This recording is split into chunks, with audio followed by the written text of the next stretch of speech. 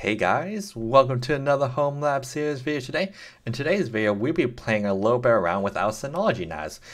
So in this video, we'll actually be kind of getting started on what you can do with your Synology NAS and how to kind of get started with your storage pool and volumes. And then we'll probably create some more videos on how to utilize that, create some shares and other things. But we'll get started off with your basic of creating your storage pool, how you want to do that, and then creating volumes from it. So this video is also sponsored by me, myself, and I. So if you enjoy my content, want to sponsor me, or send me some free swag, my email is in the description below. So check that out. Awesome. Okay, well, let's get started. All right, so you've essentially got to the point where you have bought a new Synology, whether it's like your Prime Day, Black Friday, or you're just like, I just want a Synology NAS. And they're really cool, whether you bought it there or on eBay. But if you bought it new and you spent a lot of money, that's also another way to do it too. So it depends on what your use case is for sure. Obviously the first thing you kind of do is you got your GUI, you're logging to Synology NAS, you got, this kind of page essentially, and you're like, okay, well, what can I do? How do I set up some stuff?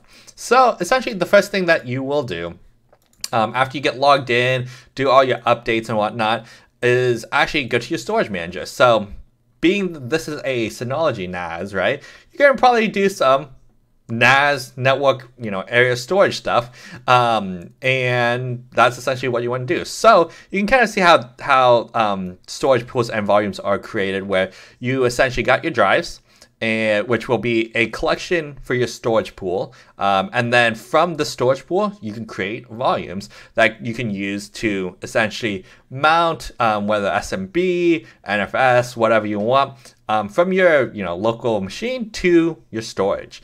So we'll get started here.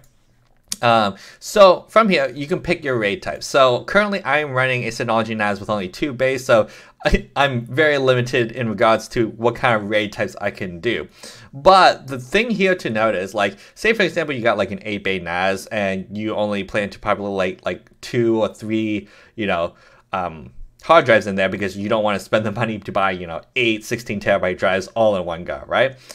So you'll probably get to a point where you can't RAID, do like a higher RAID, to RAID, like 3 drives when you only have 2 drives, right? So get started.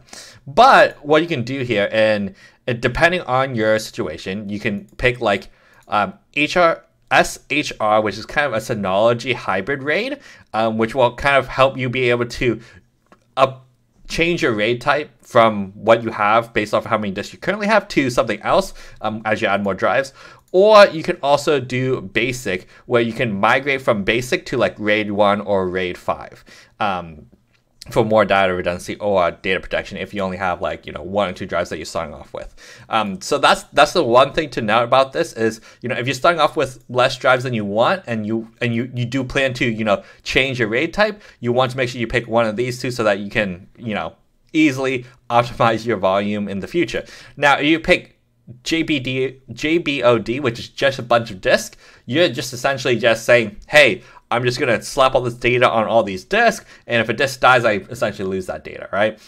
So you can pick this if you know, hey, I just want storage. That's all I want. You can pick this, but once you pick this, you can't change it. You can't just go, oh, well, I want to go from just a bunch of disks to like a RAID 1. It does not work that way.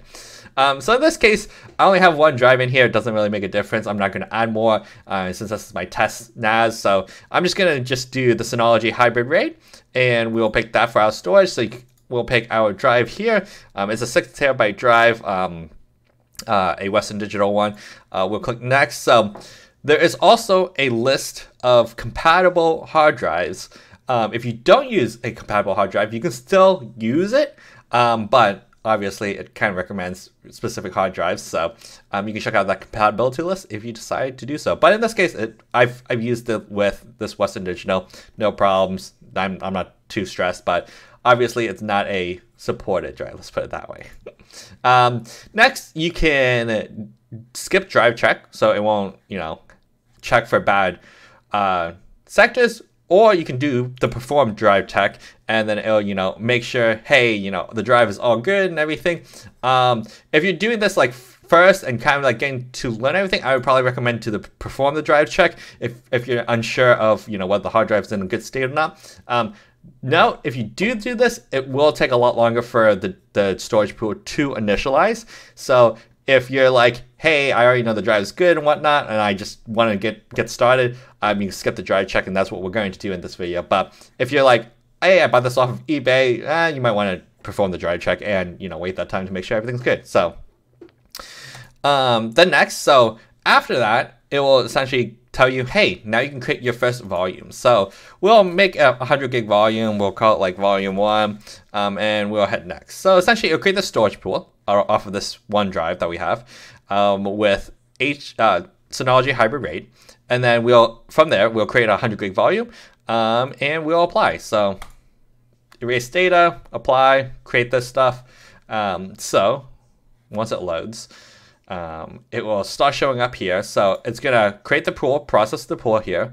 We got the 100 gigs allocated for this volume of the 5.4, and we'll give it a few seconds here. I think it's actually gonna take probably like a whole 5 minutes maybe.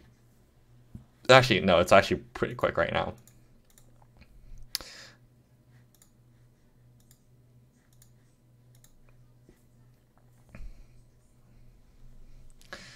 All right, we'll fast forward to when this actually finishes creating. Okay, so now finished. It actually only took like 30 seconds, honestly, so it wasn't actually that bad. So now we got our storage pool, and in the storage pool, we have one volume. So essentially, that's kind of how you get started to create your storage pool and your volume. Obviously, if you wanted to, you could create another volume. So say, for example, we wanted to use the storage pool again, and we wanted to create another 100 gig volume, and we can name it volume 2. It will go through, you can add number of volumes. So in this case, it'll add volume 2 here, give it a second. And then you'll see that there is this volume 2 being created. So if you know that you're gonna separate your backup volume with your backup 2 volume because you want multiple backups or something, you can do that. Or if you doing it for a data store or something of that sort. The one thing to note here is when you pick the size, it doesn't necessarily mean you're stuck at 100 gigs, right? So if your storage pool has more space available, so in this case, I got 5.3 more terabytes available, you can actually increase the size. So say, for example, I was like, oh, hey, 100 gigs is too small for our volume here. We can click on this, click on settings, and then down here, it can tell you what my max allocable size is because it says, the 5.3 terabytes.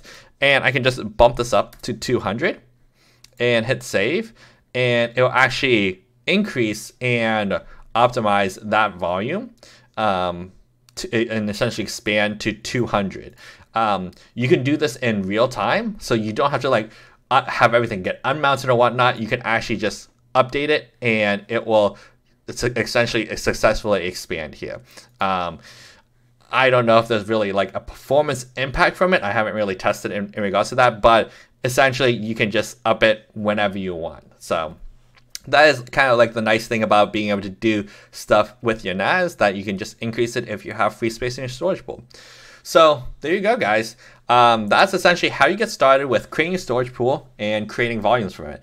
In our next video, we'll show you how to create a shared folder so that you can use that shared folder with the volume and mount it, whether it's NFS or Samba shares. So if you enjoyed the video, please leave a like, comment, subscribe, and we'll see you guys in the next video.